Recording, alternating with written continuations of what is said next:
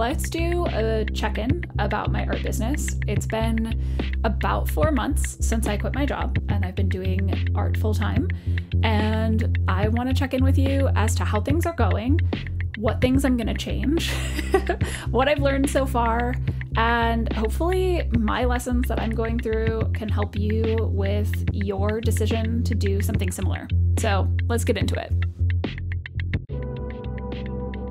Before I quit my job, I created a plan, and that plan was really considering how I was going to both make art and focus on teaching. These were the steps I took before I decided to leave. One, I saved as much as I could to give myself as big of a ramp going into this entirely new way of living and being, where I was going to be self-employed. Everything that I was doing with my business, I was going to have to fund on my own, and I was also going to have to live. So I had been planning to leave since about middle of 2020 and into middle of 2021. And so this has been an ongoing journey for me. I just didn't want to be in retail anymore. So today, what I'm going to be sharing with you is what I do as a small business owner working to be a full-time artist in the Bay Area. I'm going to be sharing here my successes, my wins, my failures, my stumbles. On March 30th, I'm actually taking part in my first ever makers market in the Bay Area. It is going to be the Creative Communal at 4th Street in Berkeley. So if you're watching this and want to come out and see my work in person, meet me and say hi, I would love to meet you. Definitely come out. That's going to be March 30th from 11 to 4. So definitely come out and see my work when that happens. If you like what I'm sharing in this video, you should go ahead and subscribe. Feel free to browse back through my old catalog of videos. I have quite a few things of adventures, and I have a new one coming up really soon of my recent first ever backpacking trip to Joshua Tree National Park. So I went to all of these local makers markets, decided which ones I wanted to apply to, and started creating a plan for how I was going to apply to them.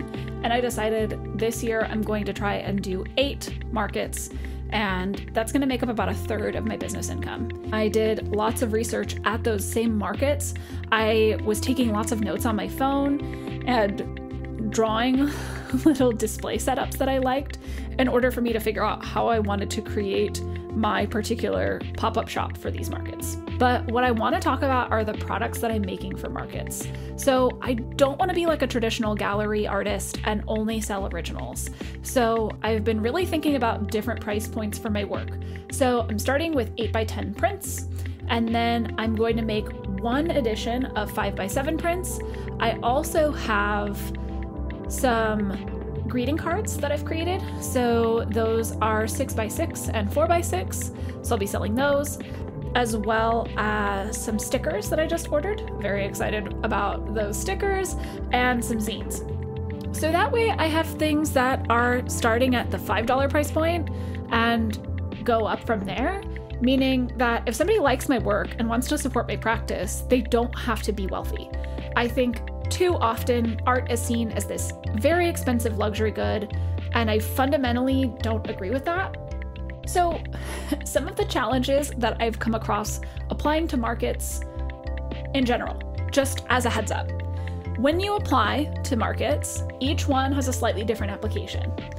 Each one is going to probably want a photo of your booth. I highly recommend that you take photos of your booth, and if you have a group of artists that you regularly chat with, ask them to give you feedback on your booth before you apply.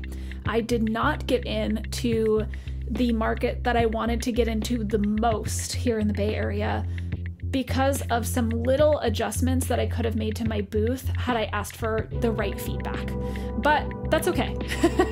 it's all a learning experience. Another thing is that the fees for your booth range anywhere from something like $150 to $600, and that's usually due when you apply.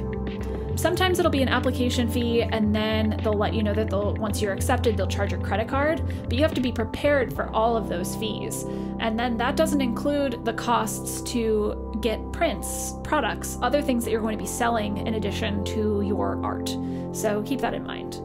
Another thing to keep in mind is making sure that you have a Square reader, you know how to use it, and you've tested it out. So whatever payment processor you're using, I'm using Square, just because they had the cool integration where you can actually take a payment from your phone without using an external thing. So I can take tap to pay payments directly from my phone. And also, but making sure that you know how to accept and process a payment, and having all of your inventory in there before the day of the market. So another thing is figuring out how you want to display your work, and it doesn't have to be complicated. I realized I was using this basket for all of my cards, and then when I tried to pick them up, I had my entire inventory out on the table, so it was taking a lot of space. And then when I tried to pick it up, everything fell out of the bottom of the basket, and it ended up damaging a couple of the cards, which was a huge mistake. But I found this cool IKEA Ospit dish rack, and this is perfect. It's going to allow me to display my cards like this out on the table, just each variant that I have. So that way it's nice, it's simple, it's easy, and it gives a little bit of breathing room. I might spray paint these. I honestly really like them as they are with this natural bamboo, and it is an affordable way to showcase your work. So don't be afraid of using unconventional things like dish racks. You don't necessarily need to buy everything on Etsy already made for you. If you can afford it, cool, but I can't. I decided that my budget for making my entire display was gonna be $300. So I made my entire shop out of plywood, and I built it all myself. And I will link down below the video in which I did my shop build out, and you can actually see me step by step building all of the things for my shop, because doing it myself was really gratifying. And now I know that I could do it if I want to expand and build even more things for my shop. The other thing I'm doing is I'm teaching. So I have about 10 years of experience teaching, and I want to spend a lot of time teaching both privately and at the institutions that I've built relationships with. One of them is with Bees and Blooms Farm up in Santa Rosa. It's an organic lavender farm, and it is really cool. I love it. It's where I got married to my partner, and I love teaching up there because the community is so kind and welcoming and awesome. And I love being able to just step outside of my classroom and have access to absolutely gorgeous nature. And then I also have a partnership with the Walnut Creek Arts and Recreation Center. It's called Community Arts Walnut Creek. It's this really cool organization that basically allows teaching artists like myself to propose courses, and then they do all the marketing. Marketing is hard, and then you show up and teach, and you get a specific cut depending on the age level that you're teaching for. So it gave me back my freedom and autonomy to make whatever kind of classes that I wanted, and it's also going to supplement my art business as it works to grow.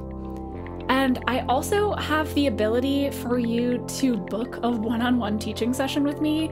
So if you like my work and you want to learn a technique from me, maybe you want to learn a little bit more about drawing or painting or how to use your iPad for drawing, all of those things are things that I teach on my website. So there's a link down below for my booking system where you can actually book a one-on-one session with me. And I can help you with everything from your creativity to organizing your files. So just let me know if you're interested in that. And again, you can support my business, and that's down in the description below. So one failure that I do want to tell you about is actually with my Art on the Farm programming. So out of the courses that I have proposed, I had there's 9 courses that I've proposed, and there are 4 that have gone.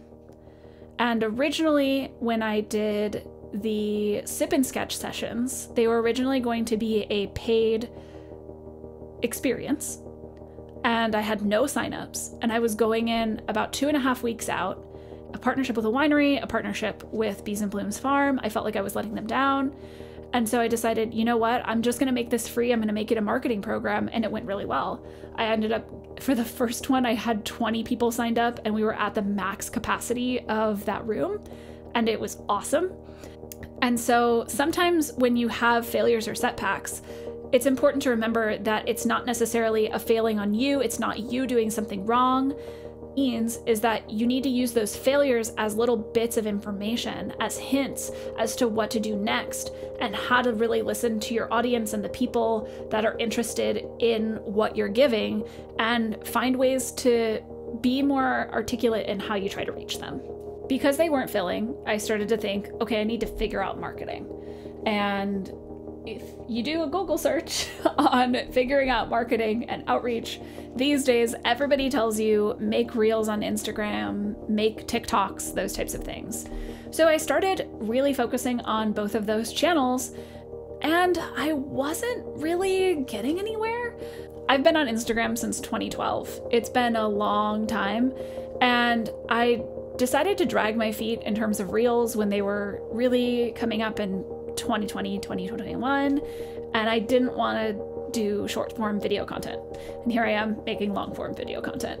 But I dragged my feet on that and I kind of regret it, but now I'm able to do it and get in the swing of things. But all of my focus was Instagram, TikTok. That's where I'm going to find the people for my classes. And then I did this thing called an ideal customer avatar exercise. And so I started to really think about, like, who are these people? What are their lives like? And where can I find them?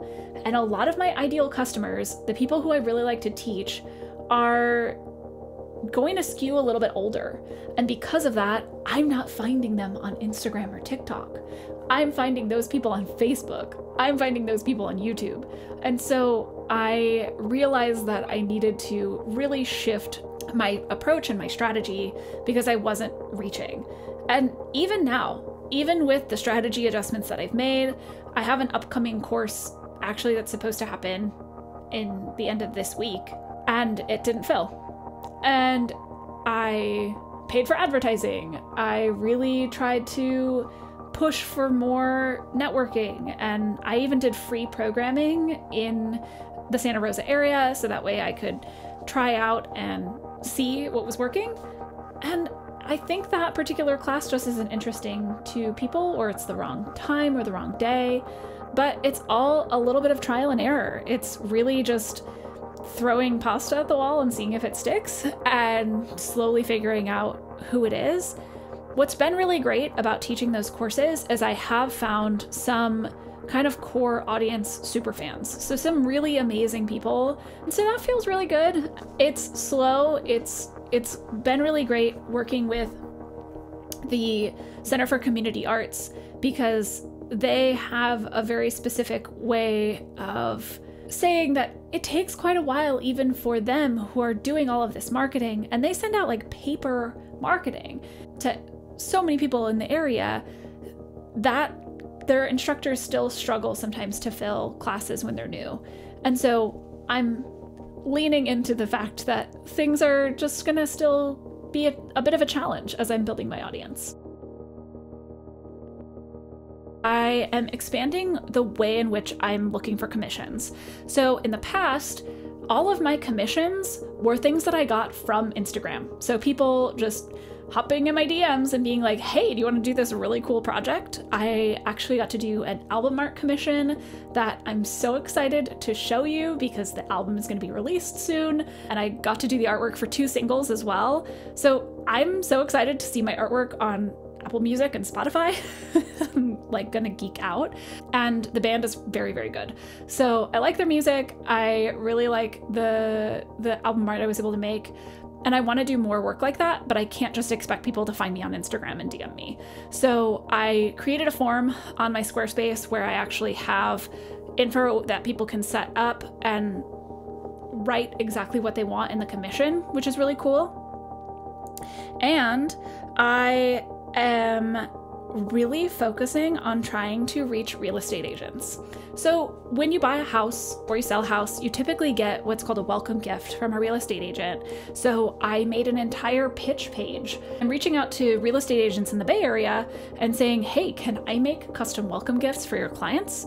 Especially being able to tell them that I can make work really quickly and that I can roll with whatever turnaround time they have. I recently found a local Bay Area printer that I'm working with to do my giclée prints, so I can get an archival print done on a relatively fast turnaround time. So really leaning into the possibility of working with real estate agents locally and having that be a big part of my commission practice. So the things that I like to do in terms of commissions, in case you're curious, is homes, interiors. I love doing portraits of people. I really like doing mementos and meaningful objects and making portraits of those.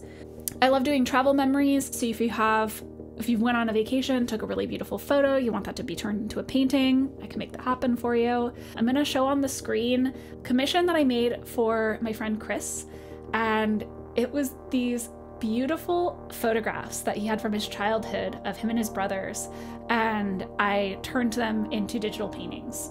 So you can see them both here. Thanks, Chris, for letting me share this with everyone here on YouTube. Down below in the description, you can actually hop on and get yourself a commission because they are open right now. Another part of my business model is, of course, selling original pieces of art. Now, they're more expensive, and I know that I have to focus on building trust with people in order to sell those, but I'm focusing on making work that's a lot smaller than I typically would. So usually I'd work like 14 by 9 or 16 by 20, but I'm trying to work a lot smaller so that way my price point can be lower and I'm not compromising on my hourly rates. I have been listening to the Creative Pep Talk podcast by Andy J. Pizza, and it's really good. It's kind of cheesy, but with a man named Pizza, what do you expect? But what I really like about listening to that, I have all of this self-doubt that just lives rent-free in my head all the time. I think it's like one part all of the critiques from art school and one part just my own mind. And so what's really nice about that podcast is he's got a couple that talk about social media and how the things that you're doing to show up on social media need to actually, if you're working for free, you need to actually tie it to some kind of offer.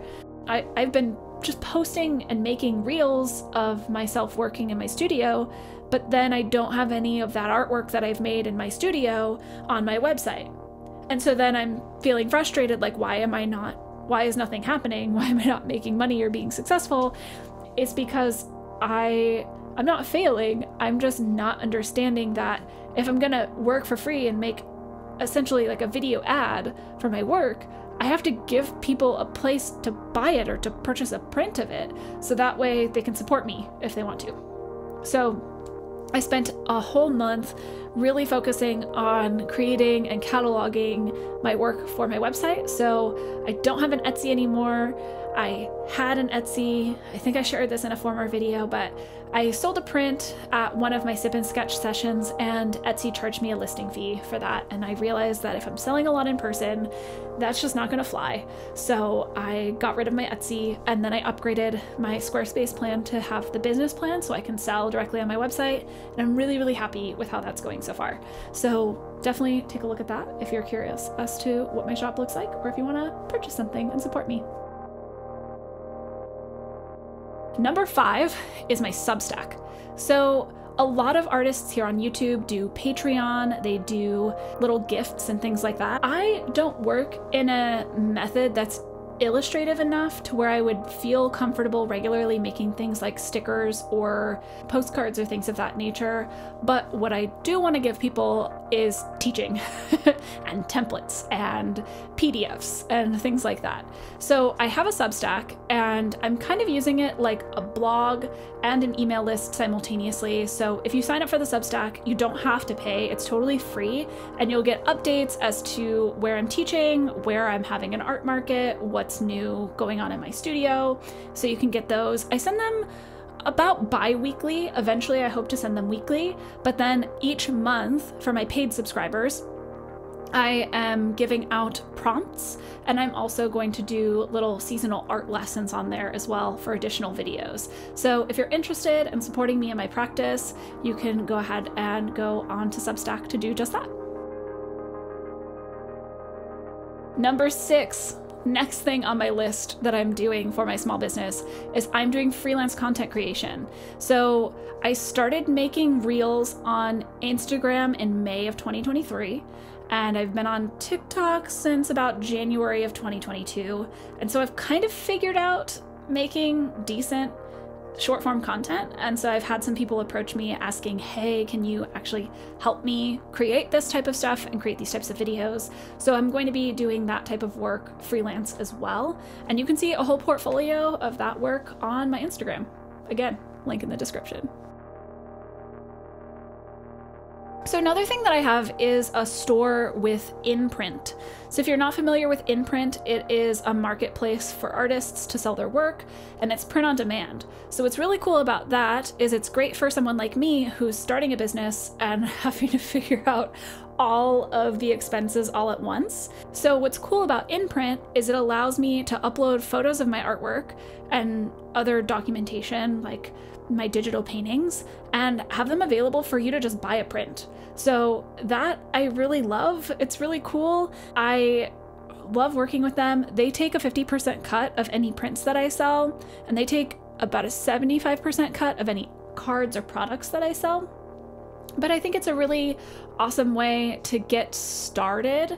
Eventually, I'm hoping to move away from that service into a print on demand directly from my website, but I'm not big enough yet. I'm small. So being a small creator, I think it's a really, really awesome place to get started. So I highly recommend applying because it's other artists like me who actually vote to invite other artists in. So you should join it.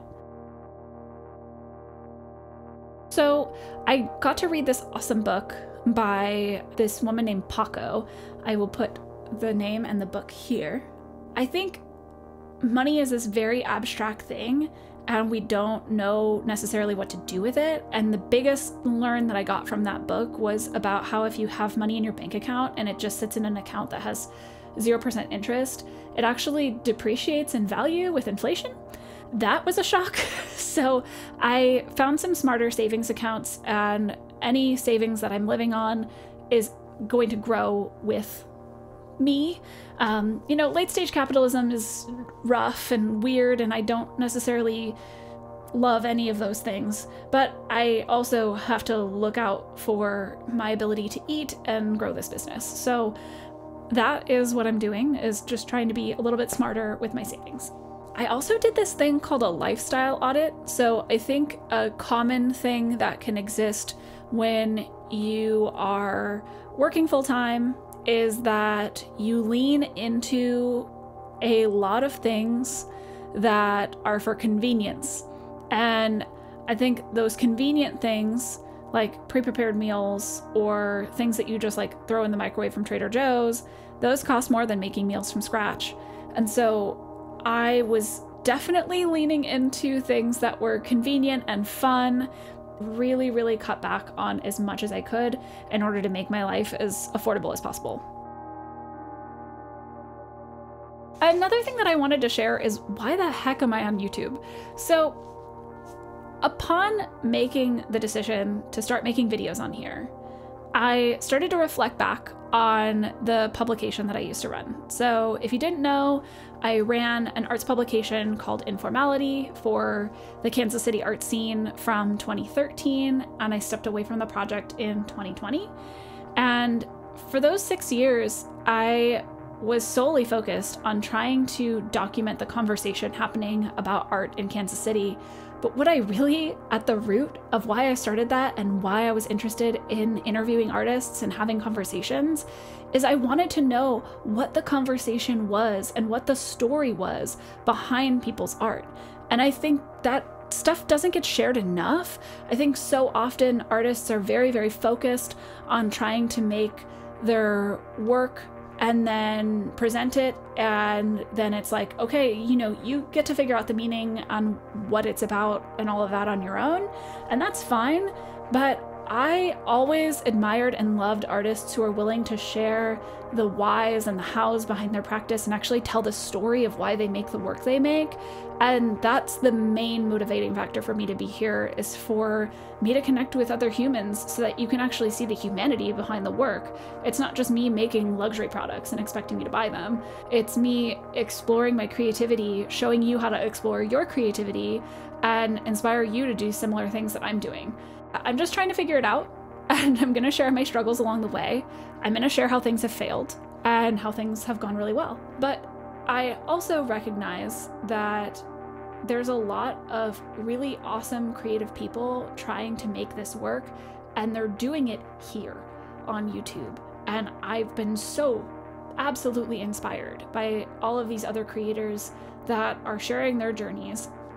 And so I want to be transparent and share mine and share the struggles and how it goes and how it doesn't. And already I feel better about doing this than I did spending months working on a body of work, framing it, driving it to a location for a solo exhibition, setting that up, and maybe selling one piece, versus being able to actually connect deeply with people. So if you've watched this far and you've loved this, thank you for watching. Thank you for hanging out. You can subscribe to me on Substack, paid or free. You can follow me on social media with the links down below. You can leave me a comment and say hi. You can subscribe if you are so inclined. And I'm gonna continue to do updates like this. Do I think they'll be monthly? Probably not, but they'll be every once in a while, so you can check in with how things are going. I'm living, laughing, and loving. Doing all of this stuff is really hard, but that's okay.